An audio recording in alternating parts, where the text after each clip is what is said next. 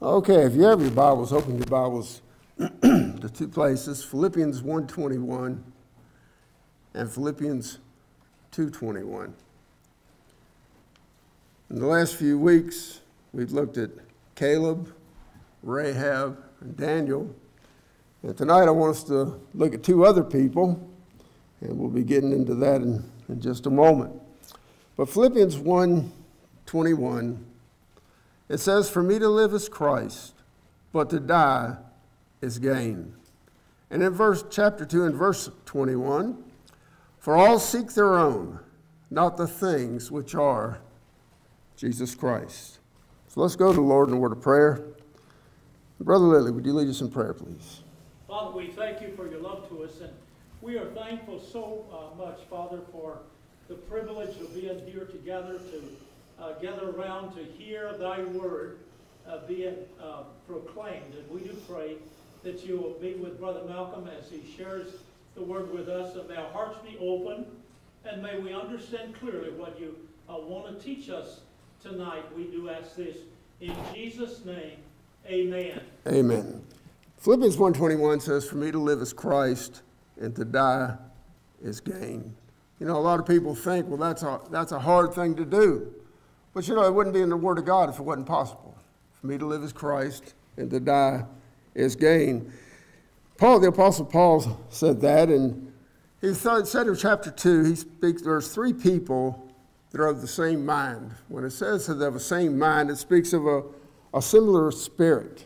So we see Paul, we see Timothy, and we see Epaphroditus. And so tonight I want us to look at these two men, Timothy and Epaphroditus. We know some more things about Timothy than we know about Epaphroditus. First of all, we know that Timothy had a godly heritage. As it says in 2 Timothy 1:5, it said, "When I call to remembrance the unfeigned faith that is in thee, which dwelt first in thy grandmother Lois and thy mother Eunice, and I am persuaded that in thee also." You know, for a child to have a godly heritage is such a wonderful thing. I remember when I was in Fort Bliss, Texas, years ago.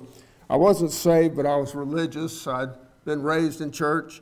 And I hung around with a guy that was, he was of a different persuasion. He was a Christian, but he was with a different group. And I remember one day as we were going through a building, one of the barracks, he found on a phone booth a New Testament. And so he went over and picked it up. And he started looking at it, and somebody came by and said, "Hey, let me see that." And when he did, he handed it to him, and he ran over to the door to throw it out. And again, my friend Ivan said, "If you throw it out, you're going out after it." That boy turned around and gave it back to Ivan, because Ivan was, they used to call him the bull when he was in college, because he was a pretty tough guy. But I'll never forget, that guy began talking. He says, "Well, you don't understand." He said, My upbringing was a lot different. And Ivan said, "That doesn't make a difference, because God can take care of that." Amen. You know, and so it's such an important thing, though, to learn the Word of God when you're a child. You know, they were told years ago, I heard a man say this, the only thing we can take to heaven with us is our children. And here we see Timothy, who had a godly mother, a godly grandmother, who were Jewish women. But his father was a Greek, as we're told in Acts chapter 16. But Timothy, because he had a godly heritage, because he had a mother and a grandmother that loved the Lord, Timothy knew the Scriptures. In 2 Timothy chapter 3 and in verse 15, it says, "And that from a child thou hast known the Holy Scriptures, which are able to make thee wise unto salvation through faith which is in Christ Jesus." You know, we're fortunate in this country. I think I have 10 Bibles, you know, different study Bibles and different Bibles. And we're fortunate. But you know, there's people around the world that do not have the Word of God. And you know, that's such a sad thing to think. A lady that came up to me one day in Bolivia, she said, "I want one of those books." I said, "Well, what book are you talking about?" She said, "That one you talk about." You know, they don't have the chance, a lot of them don't have the opportunity to have the Word of God in their hand. And you know, it's such a wonderful thing that's going on in Fiji, where are, not Fiji, but right now, but New Guinea, where they're handing out the Word of God to students. There's young children, they can begin reading the Word of God, and they can start understanding the Word of God, and they can know that what God has for their lives. But he knew the Word, and he was also Paul's son in the faith. You know, that would have been a wonderful thing, to have the Apostle Paul teach you about the Lord, teach you the things of the Word of God. But, you know, we have children in the faith. You know, we should pray for them. We should love them. We should care about them. And, you know, that's how Paul, I'm sure, was with Timothy. He called him his son in the faith. But I want us to see a few traits that Paul saw in the life of Timothy. In chapter 2 and verse 20, it says, "For I have no man like-minded who will naturally care for your state." First of all, he said that Timothy was like-minded, or said that he was of a similar spirit. In 2 Timothy, we'll go back over to 2 Timothy chapter 2 and verse 3, it says, "Thou therefore endure your hardness as a good soldier of Jesus Christ." I have that in the wrong place, but we know that they were like-minded.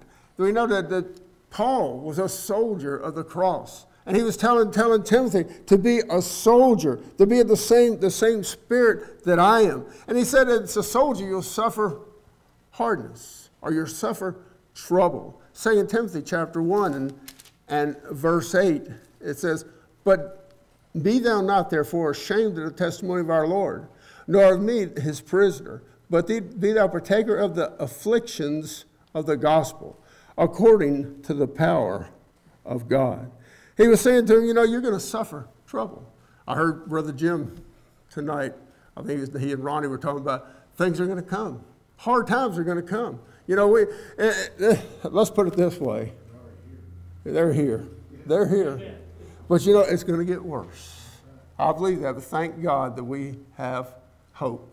We have the blessed hope. No matter how bad it gets, no matter what happens, we know what the future holds for us who are saved and on our way to heaven. But he said you're going to suffer afflictions, which means you're going to suffer hardships. You're going to be partaker of afflictions. So he was telling Timothy all these things that are going to come upon you. But then he said this, care.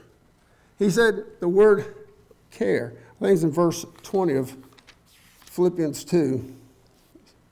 For I have no man like-minded who will naturally care for your state.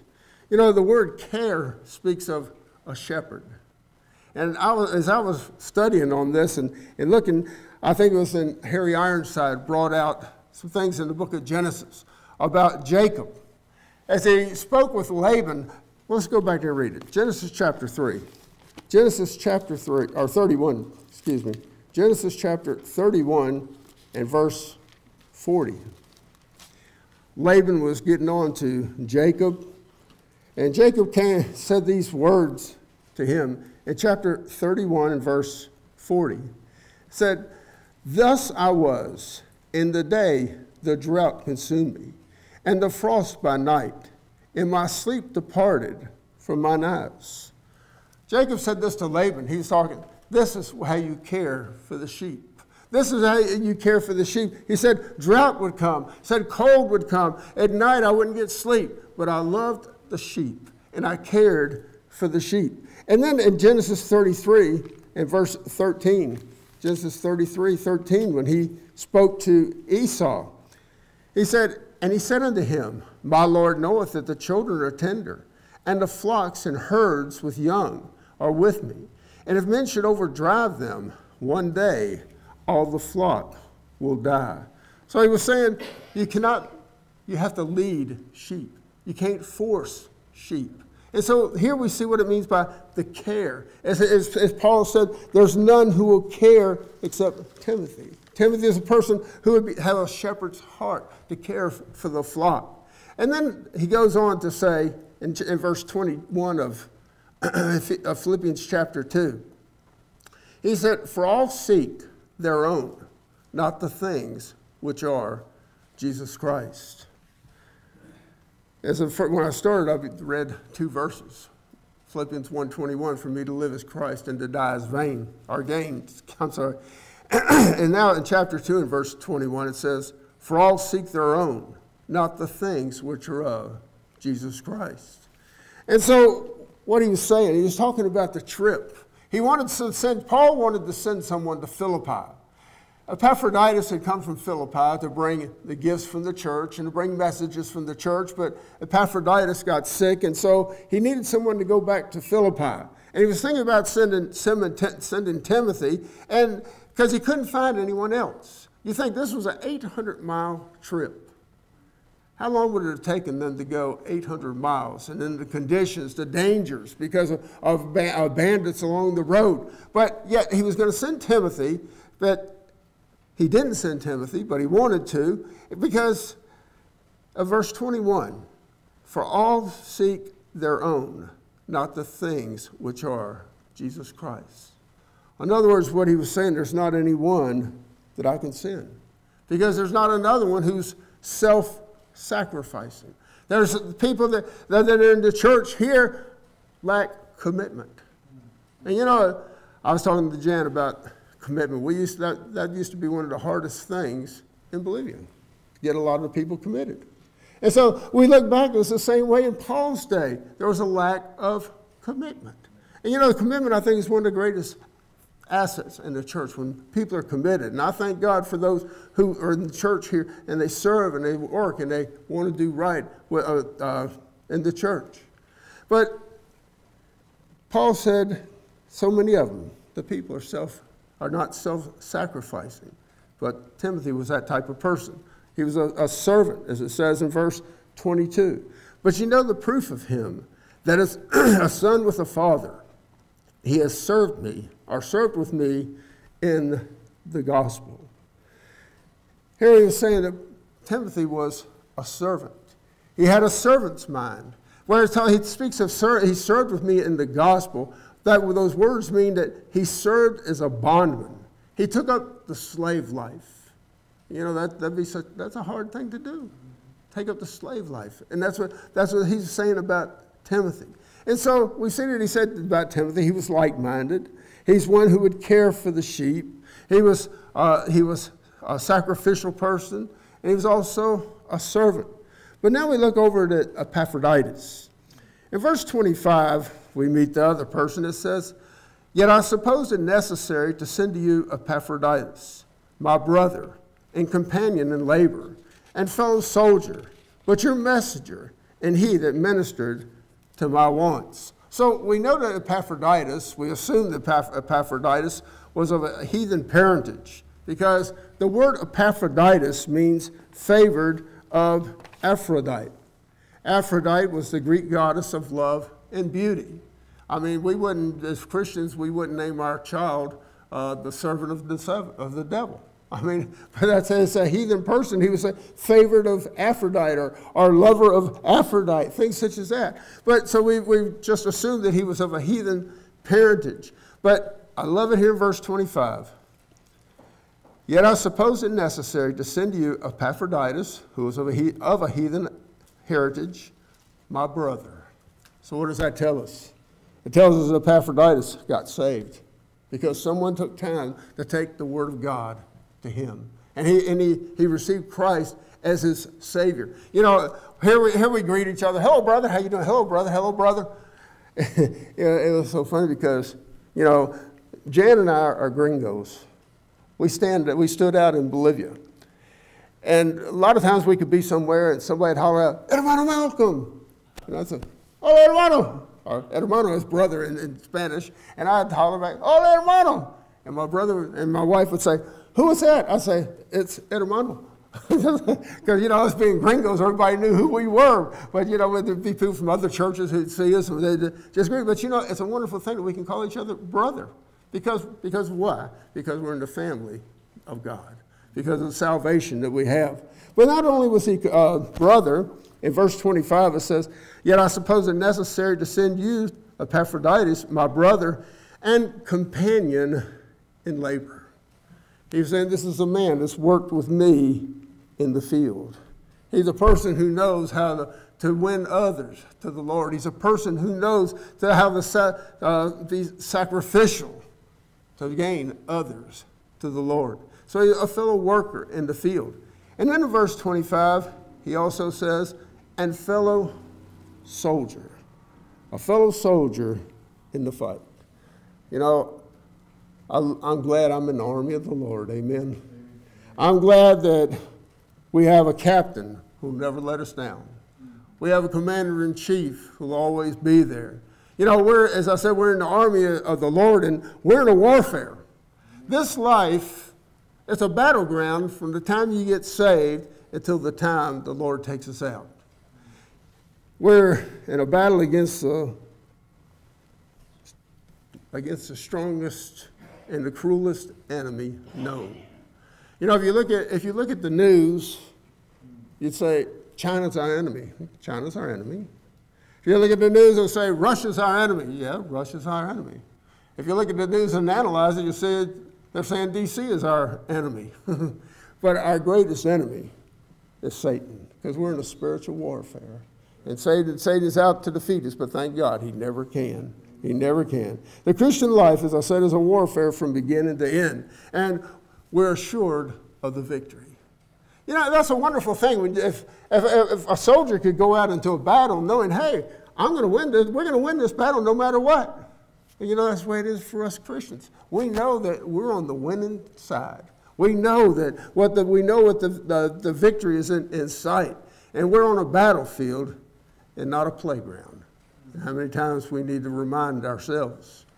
And then verse 25, speaking of Epaphroditus, he also said Epaphroditus was a messenger. He said, but your messenger, and he that ministered to my wants. As I mentioned before, the church of Philippi had sent Epaphroditus to go and take an offering to the Apostle Paul, to go and take messages to the Apostle Paul. And so he took those things to him, and he made that 800-mile trip from Philippi to Rome, bringing those gifts and messages. You know, it's always good to hear from others. It was a wonderful thing.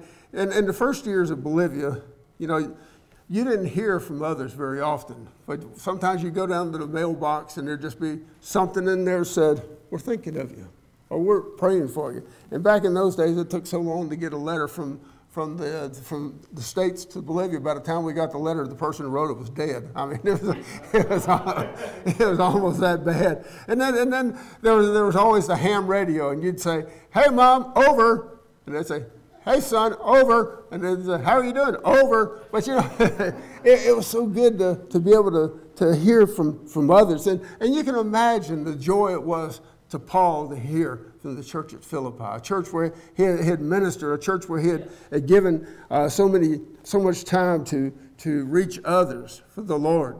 So he was a messenger. He brought that great message from the church to Paul. But then in verse 25, it says also that he was a minister. The word minister here means a public servant. He gave aid or service. Look in 1 Corinthians 12.